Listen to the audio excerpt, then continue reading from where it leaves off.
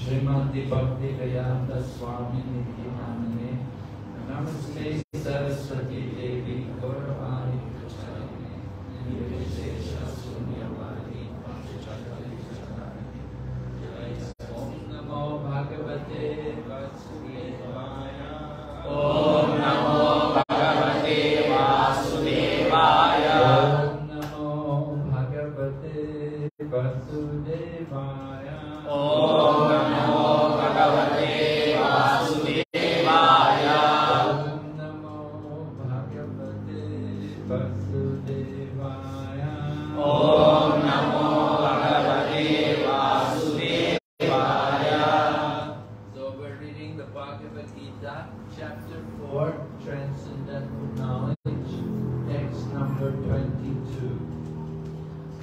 Yadricha Lava Santushto Yadricha Lava Santushto Janvatito Vimatsava Janvatito Vimatsava Samasida Visadocha Samasida Visadocha Kritva Pina Nipadyate Kritva Pina Nipadyate Yadricha Lava Santushto Yadricha Lava Santushto Janvatito Vimatsara Janvatito Vimatsara Samasida Visadocha Samasida Visadocha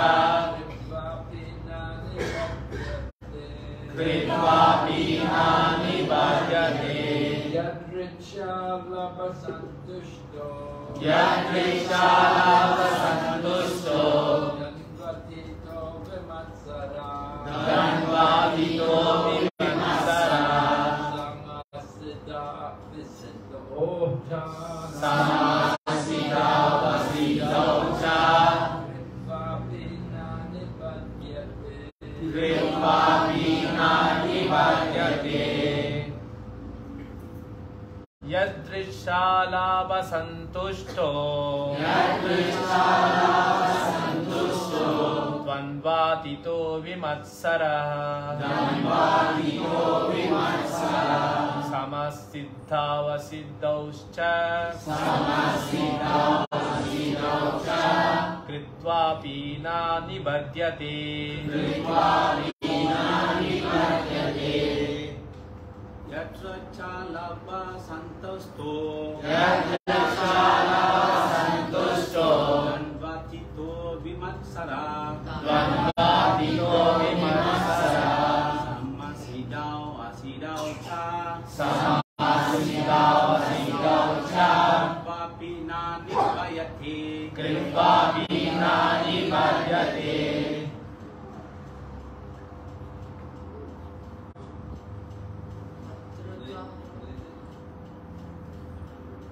Yadricha Lava Santushto Yadricha Lava Santushto Dvanvatito Vimatsara Dvanvatito Vimatsara Samasida Vasiddhauscha Samasida Vasiddhauscha Kritva Pina Nipadyate Kritva Pina Nipadyate Yadricha Lava Santushto Yadricha Lava Santushto Dvanvatito Vimatsara Dvanvatito Vimatsara Samasida Vasiddhauscha Samasida Vasiddhauscha Kritva Pina Nipadyate.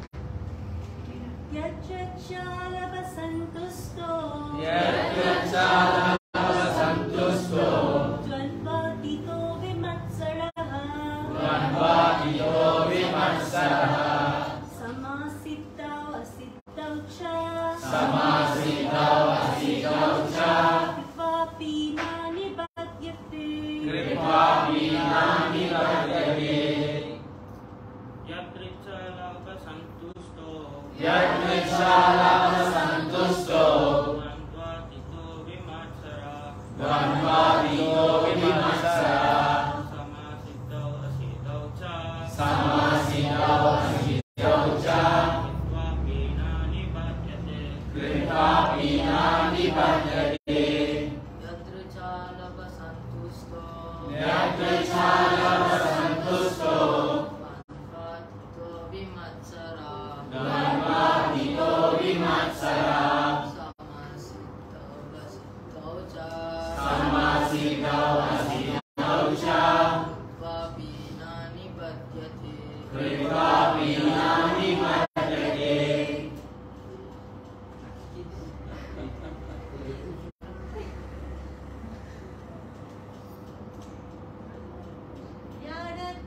Yadrichalabhasantusto Yadrichalabhasantusto Dvanvatito vimatsara Dvanvatito vimatsara Samasiddhau asiddhau cha Samasiddhau asiddhau cha Kripapina nibadyate Kripapina nibadyate Yadricha Yadricha of its own accord. of its own accord Icha Icha with gain. with gain Santushta Santushta satisfied. satisfied Dhanva Dhanva duality. duality Atita Atita surpassed. surpassed Vimatsara Vimatsara free from envy. free from envy Sama Sama steady. steady Sadao Siddhau in success. in success Asadao Asidhau failure. failure Cha Cha also Kritva Kripa doing Api Api although Na never Vipadyate becomes effective. becomes effective. Translation: He who is satisfied with gain which comes of its own accord, who is free from duality and does not envy, who is steady in both success and failure, is never entangled, although performing action. Maybe you can repeat. He who is satisfied He who is satisfied with gain gain which comes of its own accord, which comes of its own accord, who is free from duality who is free from duality and does not envy, and does not envy, who is steady in both who is steady in both success success and failure, and failure, is never entangled, is never entangled, although performing action. although performing actions. Purport: by His divine grace, A.C. Bhakti Swami, Prabhupada. A Krishna conscious person does not make much endeavor to maintain his body. He is satisfied with gain which are obtained of their own accord. He neither begs nor borrows, but he labors honestly as far as is in his power, and is satisfied with whatever is obtained by his own honest labor. He is therefore independent in his livelihood. He does not allow anyone's service to hamper his own service to Krishna, his own service in Krishna consciousness. However, for the service of the Lord, he can participate in any kind of action without being disturbed by the duality of the material world. The duality of the material world is felt in terms of heat and cold, or misery and happiness. A Krishna conscious person is above duality because he does not hesitate to act in any way for the satisfaction of Krishna. Therefore, he is steady both in success and in failure. These signs are visible when one is fully in transcendental knowledge.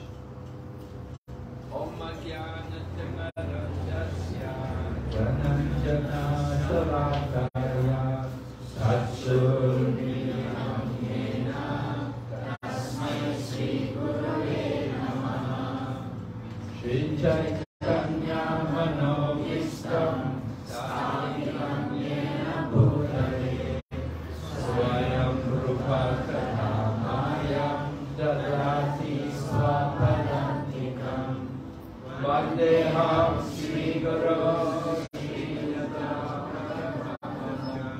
Sri Guru Vaishnavamsya Sri Rupam Sagrajatam Tahakana Sadvaitam Savadyutam Parijanasritam Chaitanya Shri Radha Krishna Padam Taharana Lalita Shri Vishakha Nihamsya Hey Krishna Karuna Sindhu Dinabandhu Jagatpate Gopishna Gopika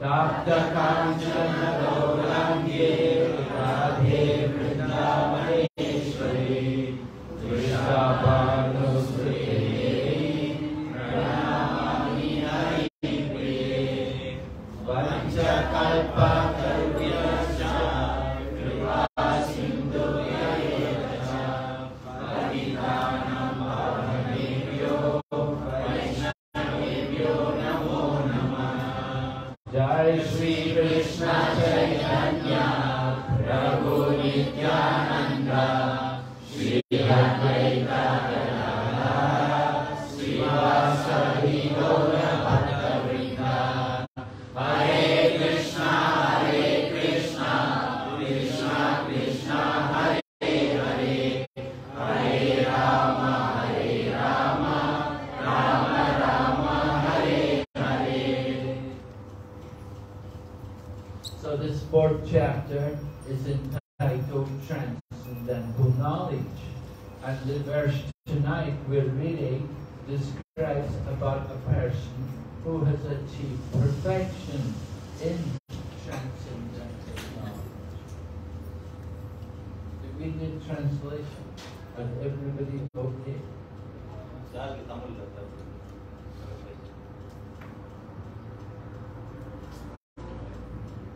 Sorry? You want to translate? Tamil. எல்லாருக்கும் தமிழ் தேவைப்படுதா இல்லை English ஓகேங்களா? யாருக்கு தமிழ்? அது English okay மராஜ். Kerala English. You can understand. Alright, so the verse tonight is describing about a person with perfected transcendental knowledge. Quite an elevated stage. You have to be very advanced to come to this kind of level of consciousness in our activities. To be satisfied with gain which comes of its own accord. Prabhupada talks about honest labor. We should not lie and cheat. We should be straightforward in our dealings and be satisfied with the results of our work. Being satisfied is one of the qualities in the mode of goodness. Prabhupada, Bhagavad Gita always encourages that we should come to the mode of goodness. Because if we're not in the mode of goodness, then we're in the mode of passion and ignorance, tamas and rajas. And these modes of nature are very bad for us. The more we associate with the passion, then the passion will degrade to ignorance. And that's very bad, very inauspicious. Passion, people use this word passion a lot. They think it's something good. I was coming here and I saw this sign that was talking about coffee. It said, brewed passionately. But they use this word passion a lot. Feel the passion, taste the passion. In the Bhagavad Gita, Lord Krishna describes the result of passion is distress. So we should be very cautious about cultivating the mode of passion, because it often ends in distress. What we want to do is elevate ourselves from passion to goodness. And to come up to that level of goodness, we have to develop these qualities which are described here. Just like it mentions, being satisfied with whatever is provided for us by the grace of Lord Krishna. Lord Krishna Lord Krishna met a Brahmana when Lord Krishna was residing in Dwarka. Rukmini had sent a Brahmana to Dwarka to deliver a letter to Lord Krishna. Rukmini was worried because her brother was preparing for her marriage to Shishupal. But Rukmini wanted to marry Lord Krishna. Although she never met, the two of them had never met, but Rukmini had it in her heart that she wanted Krishna for her husband. So she wrote a letter to Lord Krishna, and she sent a Brahmana to Dwarka to give the letter to Krishna. So when the Brahmana came there to Dwarka, Lord Krishna was not too much worried about the letter, but he immediately started to question the Brahmana. And he wanted to know from the Brahmana, are you satisfied performing your duty? Because if you're not satisfied, then you cannot be in the mode of goodness. You cannot fulfill the duties of the Brahmana. So Lord Krishna was very concerned. Brahmanas are very dear to Krishna, right? We say Namo Brahmana Devaya, Go Brahmana Devaya. The cows and the Brahmanas are both very dear to Krishna. So Krishna is always concerned to see that the Brahmanas are keeping up their qualification as Brahmanas, that they're situated in the mode of goodness. And part of being in the mode of goodness is that you should be satisfied. Material life, material world, people don't think in that way. We're always thinking, I want more. And we're very ambitious, and we're encouraged to have a lot of drive and go forward and push it, go to the top. And, that mode, that passionate mode to always increase and expand and get more, that is not the mode of goodness.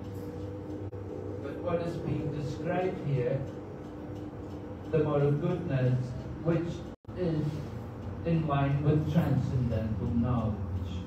Cultivating transcendental knowledge should detach us from the material energy, and we should be less worried about the material things. Prabhupada mentions in the purport how one who is in transcendental knowledge, he doesn't worry even very much about his own body. He can live even without caring too much about his own body. Of course, it's a very advanced stage in spiritual realization. We can't imitate this, but we should know what is the higher stage of Krishna consciousness. And we see examples like Sukadeva Goswami. Sukadeva Goswami, he's avadut. Avadut, he's totally detached from the body. He's so detached that he goes around naked. He doesn't even cover his body. But at the same time, he's the most elevated transcendentalist. Then you have other examples, like there's in the 11th canto, tells about the Brahmana from Avanti Desh. And it tells about how this one Brahmana, he was very rich, but when he was very rich, he was very miserly. He wouldn't even give money to his own family members, wouldn't give his wife any money, didn't give any money for his servants or anything. And then somehow by the arrangement of the Supreme Lord, he lost all of his money. And when he lost all of his money, then everyone deserted him. Everyone left him. His family left him. His servants left him. He was all on his own. So what to do? So he decided he would renounce the world. And he renounced the world and he became a mendicant. And when he went around, people would insult him because they all knew that before this person had been a rich person and he was very mean and miserly, so they didn't like him. And now he's a mendicant and he's coming begging. So they were very nasty to him. They would spit on him and they would take away, when he would wash his one piece of cloth, they would steal it from him. They would do everything they could to insult him and give him misery. But that Brahmana was, somehow he had acquired transcendental knowledge. And he understood that whatever's happening, it is just due to the modes of nature. And he shouldn't be worried about it. He remained steady by fixing his mind on the super soul. So that's one elevated way in which you can overcome the difficulties in life. Just tolerating the difficulties and fixing the mind on the super soul. Of course, the very high stage of yoga, very advanced. The purpose of cultivating transcendental knowledge is to detach us from the material world. And the process of cultivating transcendental knowledge is described in this 4th chapter, in the famous verse, text number 34, where Lord Krishna says, just try to learn the truth by approaching a spiritual master. So this is the process of cultivating transcendental knowledge. You should approach the spiritual teacher.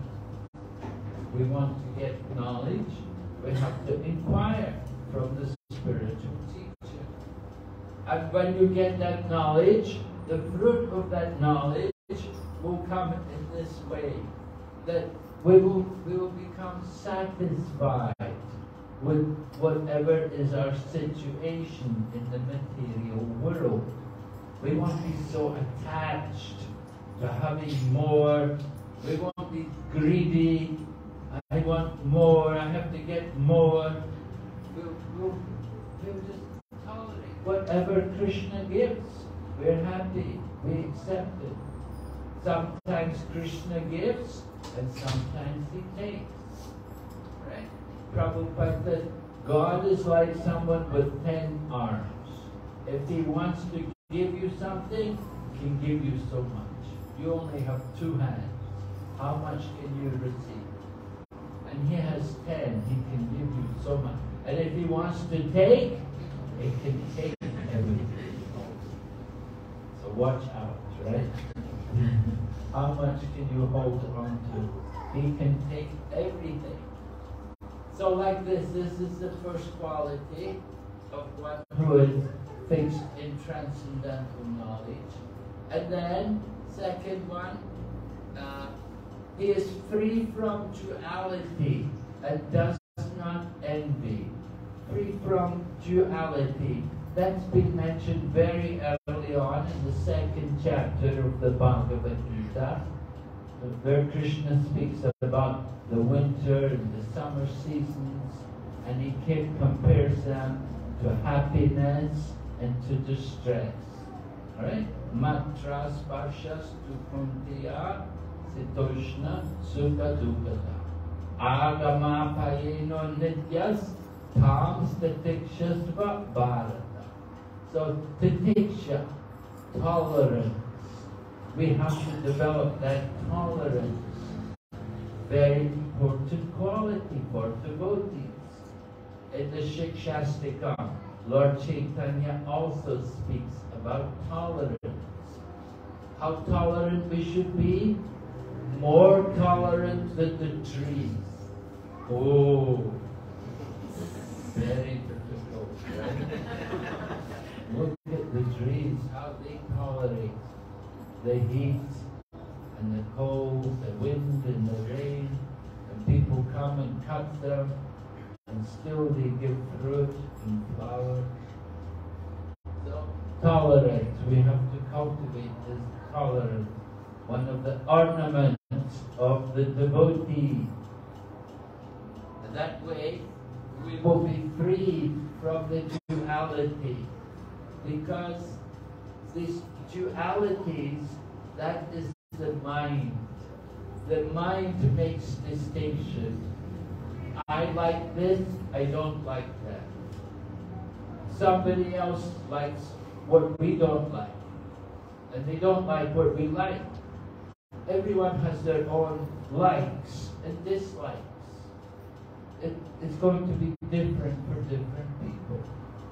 Some people like to bathe in cold water, and other people, no, I have to have hot water to bathe in. Some people have to have spicy food, and other people, no, I want plain, bland food. It shouldn't be too spicy. So everyone has their own preferences. This is the mind. We're making distinction. What is called manodam, the business of the mind. E bhava, e brahma, e bhava, e brahma, e sabra. We're thinking this is good, this is bad. This is all the business of the mind. So we have to control the mind. How to control the mind? By transcendental knowledge. We all need to cultivate transcendental knowledge. Then we can tolerate the duality. And do not envy. Why should we envy? We're envious of someone's got something more than I've got. Oh, he's got more. Oh, he's got such a nice wife. Oh, he's got so nice children. Oh, he's got more. Like we envy someone's got something better than us. But that is just only the mind. We're thinking these things, someone has these things, but we don't know what they had in the past, and we don't know what they'll have in the future. All of these things are temporary. They're all objects of the material world. They have a beginning, they have an end. You have the nice family. How long the family will be together? In course of time, the children will grow up, they will go away, they will have their own family. We will also get old, we will die, leave the birth, we will take birth again. There's no reason to envy others. And if we have transcendental knowledge, then we will not envy others. And then steady in both success and failure. When we succeed in something, a devotee will think, by the mercy of Krishna, I have been successful. And when we fail, we will think also, it is the mercy of Krishna. It is the arrangement of Krishna. Sometimes we will succeed, we cannot succeed all the time. And when we fail, we should think, well, failure is the pillar of success. In the future, I will be successful. Just like when we go out for book distribution, we would approach someone for a book, and nobody take one. Oh, he didn't take one. We approach another person, he also didn't take it. And this way you go on, you can approach 5, 10 people, nobody took a book. But you don't give up. You think somebody's going to come and take the book. You just keep going. So, success and failure, don't be worried about it. These results are arranged by Krishna. The real success is to remember Krishna. And if we don't remember Krishna, that is a failure. Don't be attached to the results. That's important for us. We do our best, we do what we can. If we get good result, Krishna's mercy. And if we don't get good result, it's also Krishna's mercy. A devotee was distributing books one day in the airport in USA. Not very easy. And people are not very friendly. So he offered a book to one man, and the young man punched him in the face. Just hit him. So what did the devotee do? Well, he didn't grab him and, punch him back. But what he did do, he said, "Thank you, Krishna." And went on distributing books. So that is how we should act when we're based in transcendental knowledge. It's important for us to cultivate this kind of knowledge. And how do we cultivate that knowledge? By hearing from Prabhupada. Read Prabhupada's books and study the Bhagavad Gita. We're having so many nice courses now in Malaysia. Are any of you doing the Bhakti Shastri course? Yes? Some people. And what about the Gita Gyan course? A chapter a day. They have the Gita Gyan, they go one chapter a day. And just 1 hour, they take one chapter, they have PowerPoint presentation. Very nice, very clear, done by Malaysian devotees. Many of the ladies, they're teaching it. So you should also study this, Gita Gyan, and then you also teach it. And that way you learn it better. When you teach something, then you will learn it better. So we want all of you, you are the teachers. You have to become the teachers. You have to teach the Bhagavad Gita to people. People are in ignorance. They don't have any transcendental knowledge. They have the mundane knowledge. It's avidya. Right? But they don't have vidya. Vidya is transcendental knowledge. So don't be disturbed by success and failure, and never entangled. Such a person is never entangled.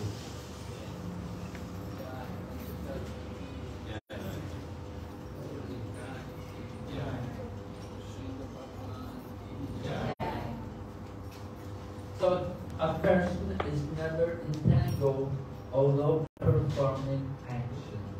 Lord Krishna is speaking about this to Arjuna because Arjuna was worried that he's going to be entangled in sinful reactions because he's going to take part in the battle at Kurukshetra.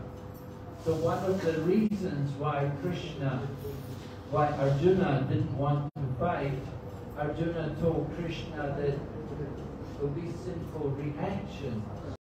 I'm going to fight, I'm going to kill people, I'm going to do so many things. I'll get reactions for that. But Lord Krishna is explaining that if you come to this platform of transcendental knowledge, that even though you're performing actions, you don't get entangled. Entangled means you get caught up in the modes of nature, and our mind becomes confused, we become full of anxiety, and we become very disturbed and emotional. And this is all signs we've become entangled.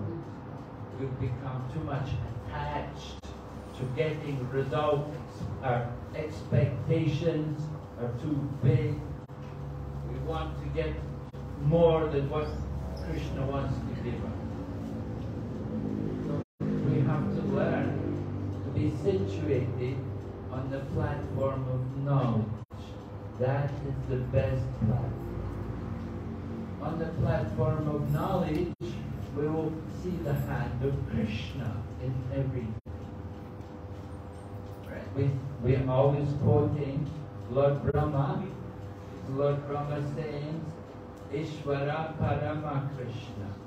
That Krishna is the supreme controller.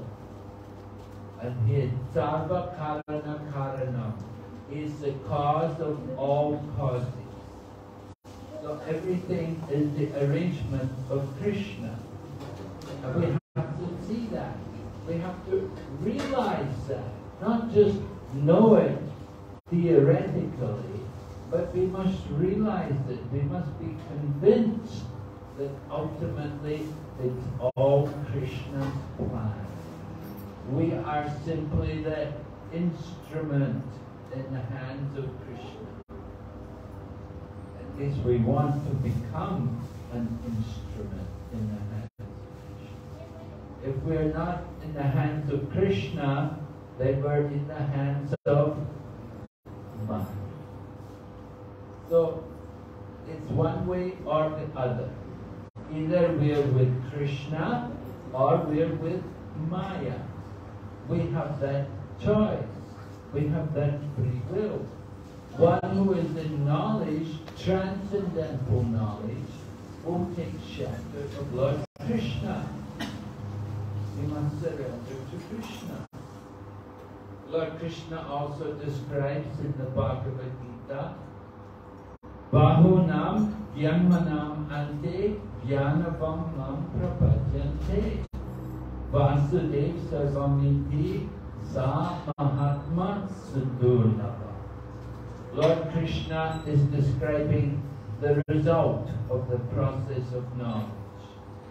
After many births and deaths, one who is actually in knowledge surrenders to Krishna, Vasudeva, knowing that Krishna, Vasudeva, is everything. Such a soul is rare. That is the end of knowledge. So somebody is doing Jnana Yoga, they're Just like there are people, they don't have much bhakti, they don't have any real devotion, and they want to chant the Hare Krishna mantra. They just want to read the book, and they want to meditate, and they want to understand the knowledge. Jnanis, they're called Jnan, or sometimes we will call them Vedantists. Like that, they read many books. So their goal is knowledge. But what is the end of knowledge? Just like there's a book called Vedanta Sutra. Vedanta means the end of knowledge. Veda means knowledge and Anta is the end. So the end of knowledge. And what is the end of knowledge? What do you think? What is the end of knowledge? Knowing about Krishna. Krishna, right? Krishna. Krishna says, Vedanta Krit Vedavid Evachaha. By all the Vedas I am to be known. I am the author. I am the compiler of the Vedas. So the whole purpose of Vedic knowledge is to understand Krishna, to come to Krishna. That is transcendental knowledge.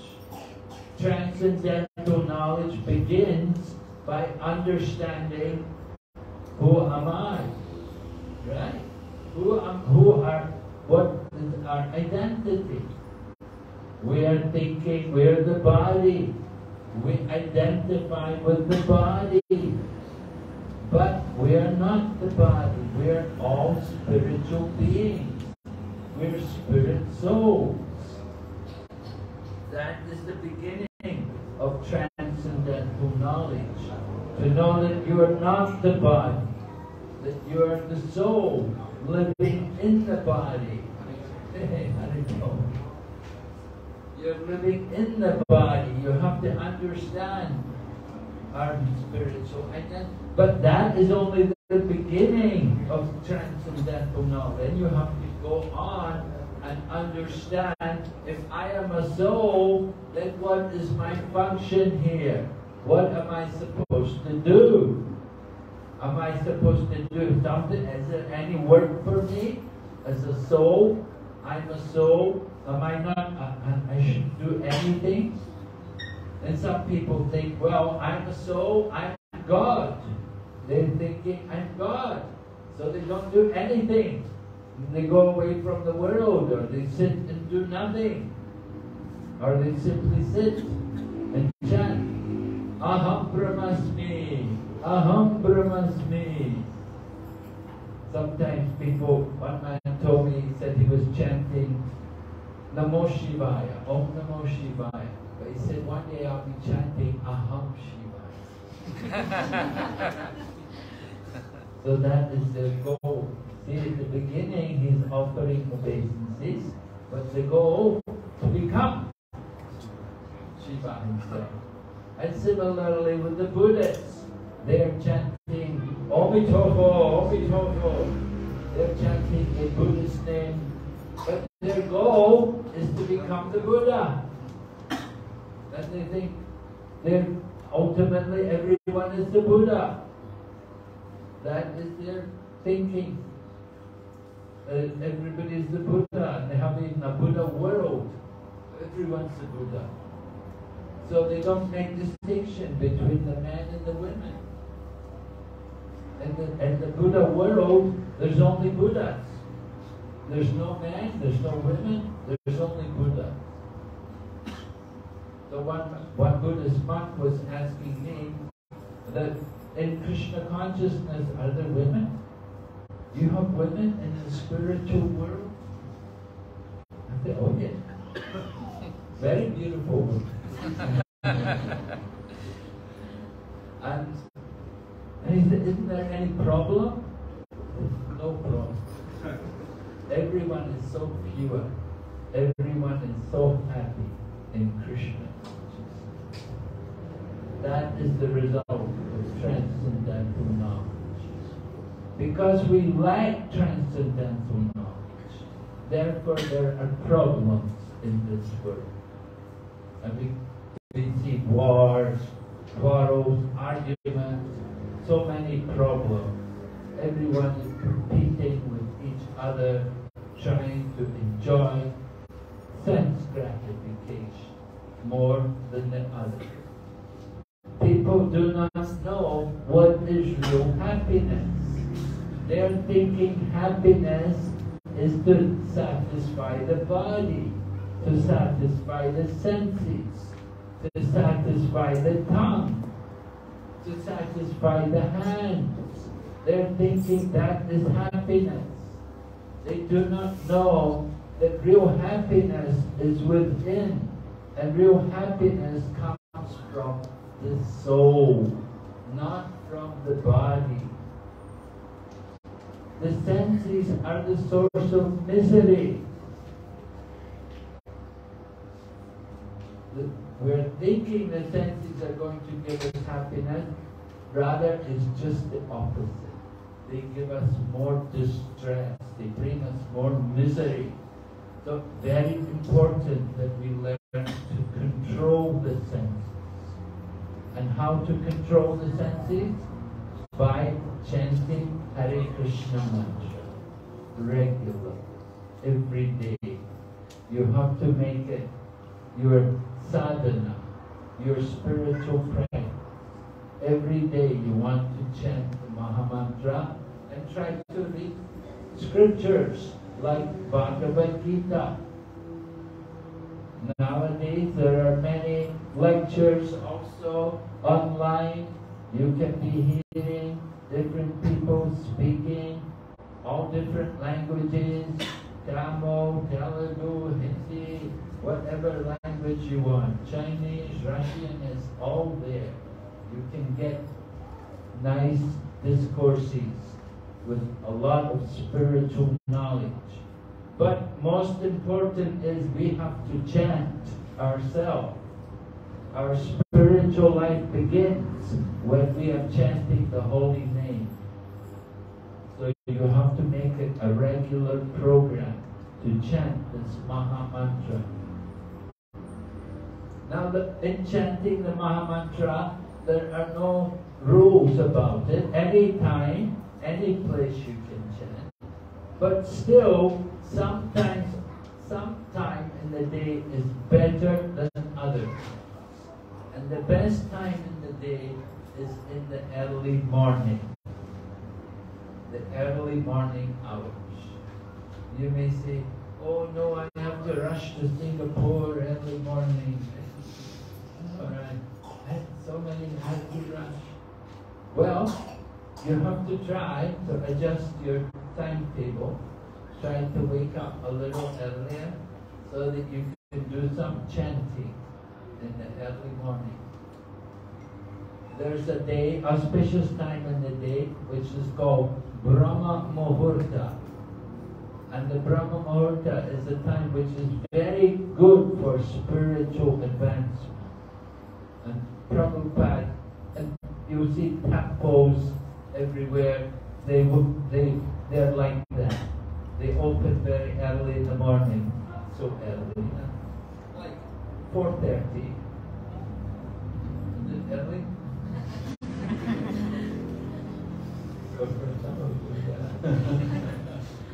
Well, even the Buddhist temples, they wake up by 4 o'clock in the morning. You'll hear the Muslim prayers, morning prayers also, 4:30 in the morning. You'll hear from the mosque, the reading of Quran. Because they know that auspicious time in the day, it's a good time. If you get in the habit like that, that is more the mode of goodness. Early morning is more peaceful and it's a better time in the day to do chanting. At night, after a whole day, there's so many things happening, and by the evening you cannot really focus so well on the chanting. So we encourage devotees try to chant in the morning. And we do have also our morning programs in the temple where we have classes and pujas and so on. Everything is done more in the morning. in the evening can also be done, but it's especially powerful in the morning. So that's how we can cultivate more the mode of goodness. You know, at night, you know, people are drunk. They go drinking at night, they go to clubs at night. A lot of passion, a lot of ignorance is there more in the evening and in the night. Early morning, it's a little more conducive to the mode of goodness. And it's good for our spiritual advancement. So we encourage you also, you want to cultivate this transcendental knowledge, there are certain things which we have to do and things which we should avoid doing. Just like we avoid intoxication, meat eating, gambling, illicit sex, we avoid these things. But certain things which we do, like chanting and hearing and worshipping, praying, going to temple, seeing the deities, as well as honoring spiritual foodstuffs like prasadam. These things are very good for our spiritual life. So I'm very, very happy to see so many of you could come here this evening.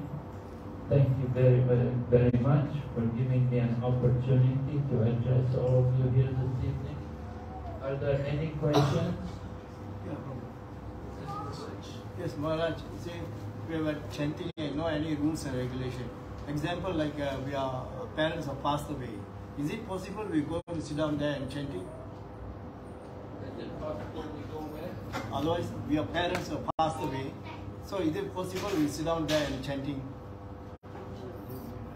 Sit down and chant? Yeah, because our parents passed away. So we can chanting over there. In the graveyard, you mean? Sorry? What is that? That graveyard? No, the house itself. In the house. The house. இறந்து போறாங்களா வீட்டுல Pass away, so you're asking in the house, he can sit and chant. Yeah. Of course, if you passed away, you have to take care of the dead bodies, right? You have to look at them, probably get the last rites. You've got the duty. Your parents passed away, you have to give them the last rites. Take care for their bodies. The bodies should be properly prepared for the cremation and everything. That's important. You have that duty. After we've done that, then we can chant. You understand? Maharaj, actually in the morning we go and pluck flowers, and during that time we pass by the garden. There are small insects, especially like this now is rainy season, so you got the small what do you call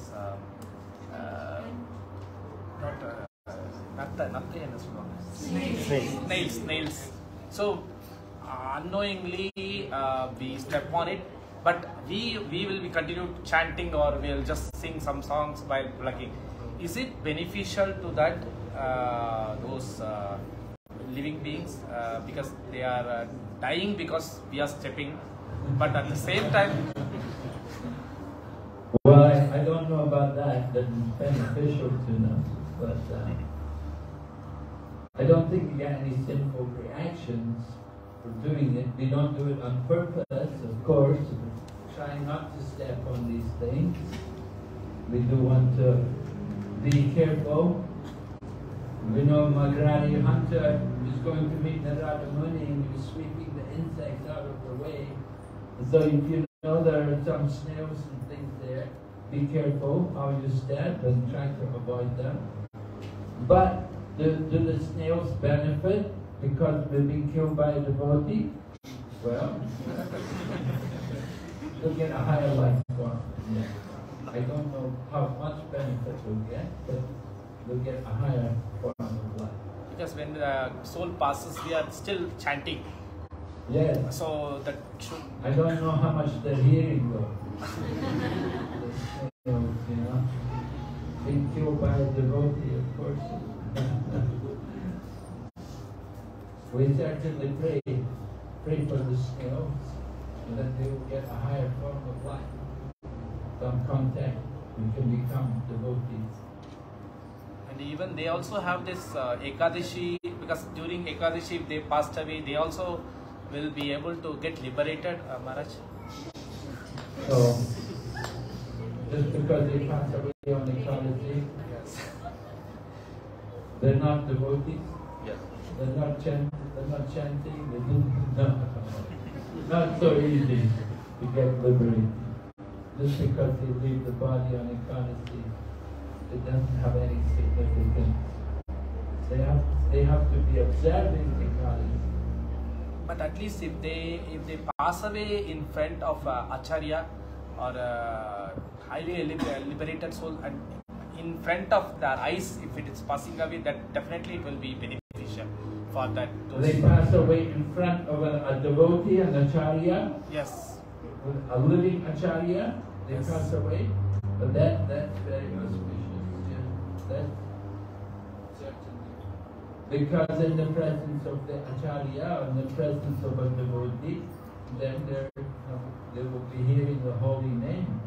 The Acharya will be chanting the holy name and reminding them about Krishna. So if they leave the body in the presence of such a great personality, it's very good for them.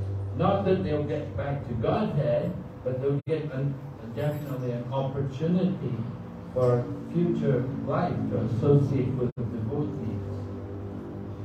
And they take birth in a family of devotees, so they can continue. But you don't get back to Godhead immediately. Thank you, Maharaj. How about Maharaj? Let's say they have a sudden death, the accident like that, they die, like that. Except a devotee, but Who? devotee. A devotee dies suddenly. Yeah, suddenly like accident. So Well, devotee dies suddenly. The Puranas say that he may not have had the opportunity to be thinking of Krishna at that moment, but if throughout his life he had dedicated himself to the service of Krishna, then Krishna does not forget him. He gets the result of his work. If he'd been working regularly throughout his life in the service of Lord Krishna, then certainly Krishna will take care to deliver that. Hare Krishna.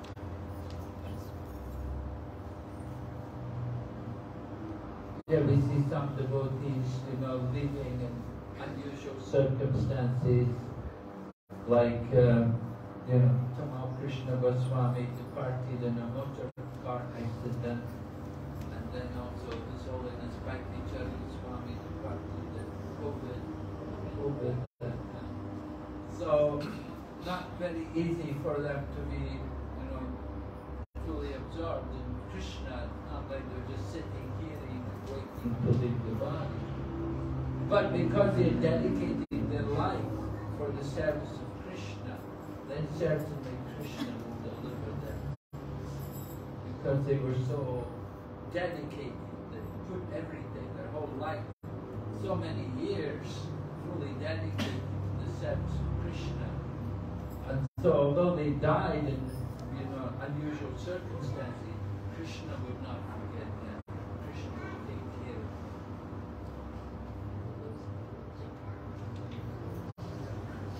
them. Maharaj, one more. Let's say it's a beginner, just joining. So they have an option to do the deity worship. Also, they have a limited time. They have an option to do the deity worship. Either they have to do the chanting. Which one is their preference should be, Maharaj? Which one they have to give the first? Should do the chanting. Chanting is first. You're going to do deity worship? Okay, that's all right. But the first thing is the chanting. If you think you can do deity worship and not chant, it's not good, not right. You cannot. Deity worship will not have any effect without the chanting. The chanting is what will nullify all any offences which we may perform, which we may commit in the course of our deity worship. Sometimes people think, oh, deity worship, so important. But the first business of devotee is chanting the holy name. And particularly in the Kali Yuga, there's no other way but by the holy name. So we do the chanting and then the deity.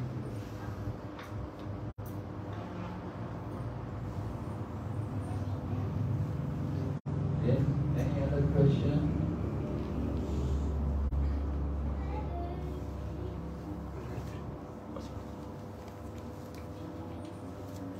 வேற ஏதாவது கேள்விகள் இருக்குங்களா?